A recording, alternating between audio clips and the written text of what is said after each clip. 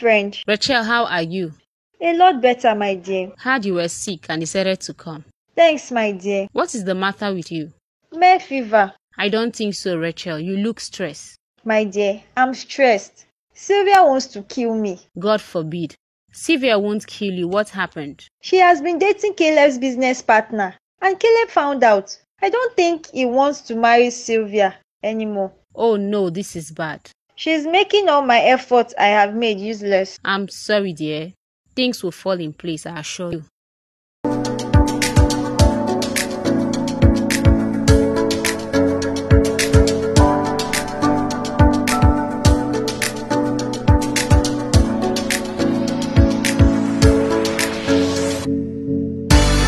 I can't believe this. So all this while I was living with Miriam, but why can't I remember anything? I can't remember when I told her to pack in. I can't even remember when I promised her marriage.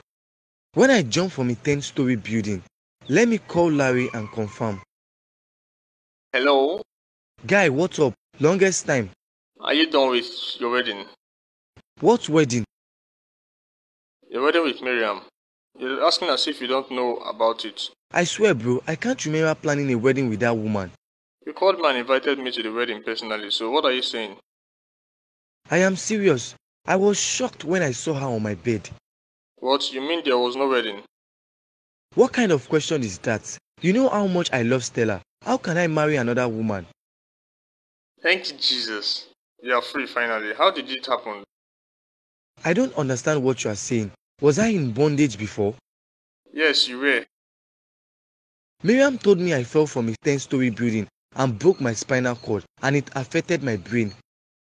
That woman is something else. So what about Stella? I have been calling her but her number is off. Do you have any idea where she is? Stella is at home crying her eyes out for you. Miriam told me she left me because of my condition and then left for another man. So you mean you can't remember when you chased her out of your house and warned her never to return? What? I did that? Oh my God. I am such a fool. I can't remember anything. It is as if my memories are wiped off. When I see you, I will give you the full gist. For now, I want you to go and make peace with your fiancé. I am so ashamed of myself. I don't think she will forgive me. No, don't say that. Stella will forgive you. She knows you didn't do it intentionally. Can you tell me what happened to me? Don't worry, go and make peace with her first.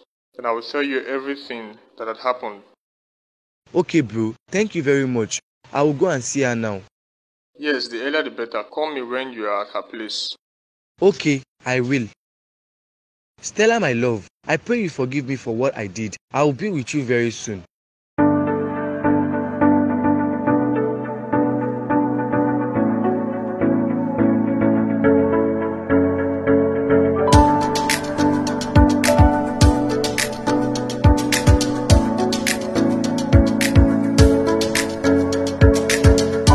Hi, best friend. Joy, what are you doing here? How about what kind of answer is that? It's a question, so answer. Am I not welcomed here anymore? That's not it. I'm suspicious of you. What? Yes, see, I don't know what you were doing in my husband's office. Because of that, I only went there to say hi to him. Just hi? Wait, oh, are you by any means saying I'm hitting on your husband? That's not what I mean. What do you mean then? I mean, tell me if both of you are planning a surprise for me or something. We are not. And if we are, it's not your business, darling. I'm your bestie. Better get me food. I'm starving. Yes, ma.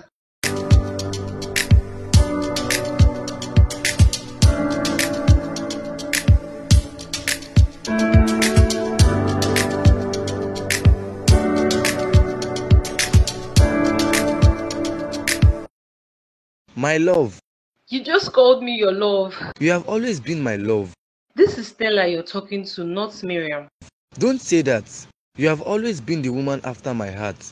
What is my name? Are you being serious right now? So I don't know who I am talking to. I just want to confirm something. I am talking to Stella. You are alright. How did it happen? I don't know what happened to me. I woke up to see Miriam beside me on my bed. Oh my God, I am so happy. God finally answered my prayers. I guess you can remember everything that happened. No, I can't. It was as if I was dead. I can't remember anything.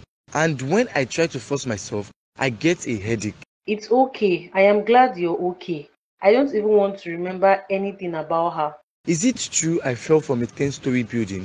Who told you that? Miriam did. I thought as much. That is a lie. You didn't fall from anywhere. Can you please tell me what happened to me? My love, I can't tell you. It was a horrible experience for me.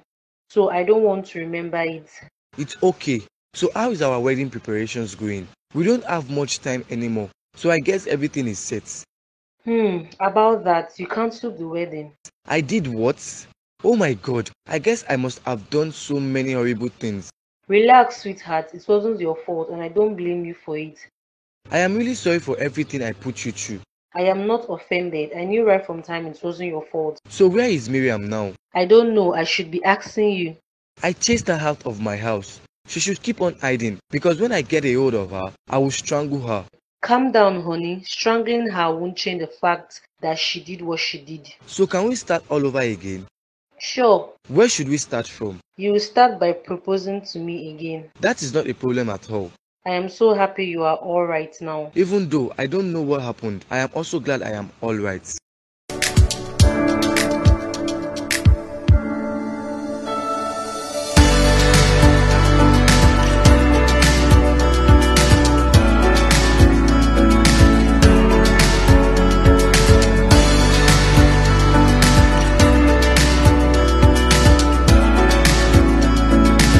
Hello, son. Hi, Dad. How are you doing? I'm good. That's nice. And son? Yes. I want to please beg you for something. Okay, what could that be? I want you to forgive Sylvia and move on with the wedding. Which wedding? Is that all you care about? No, that is not what I care about. Oh, yes.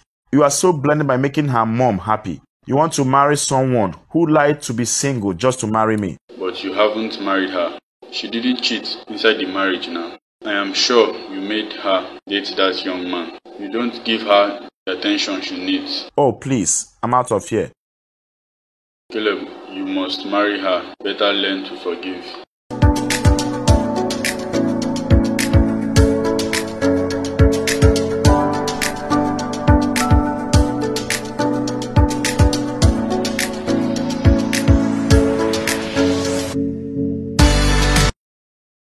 Babe, how far now? What are you doing in my house? What is the problem? Why are you being harsh with me? I got a call from Larry that your fiancé is okay now. So I decided to come and check for myself. I am not happy with you at all. How could you? How could I what? How could you go around telling people my family problem just because you're privileged to know about it? What are you talking about? I didn't tell anyone. So how did your fiancé know about it? My fiancé? So why are you stammering? I'm very sorry. I didn't tell him because I was mocking you. I told him because I was worried. They say 2 heads are better than 1. I thought there could be a way he would help. I am not happy at all. You should have seen the way he said it. As if he literally knows everything about me. But you should have told me instead of ignoring my calls and being rude to me. I am sorry about that. I thought you used it to make fun of me. I would never do that. Babe, that guy doesn't deserve you at all. How do you mean? Could you imagine? When you left to answer your mom's call, your fiancé started flexing with me.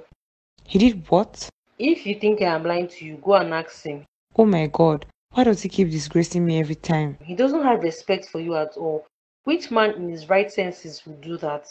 So are you saying that my fiancé is not in his right senses? Obviously he isn't. Stella, I would appreciate it if you don't insult him. I know what he did was wrong, but it doesn't mean you should insult him. Are you for real? You're still defending him? What do you want me to do? Yes, he's an irresponsible man, but we are engaged to be married. Don't you think it would be a shame if I leave him? Are you listening to yourself? So you are more concerned about what people will say than your happiness?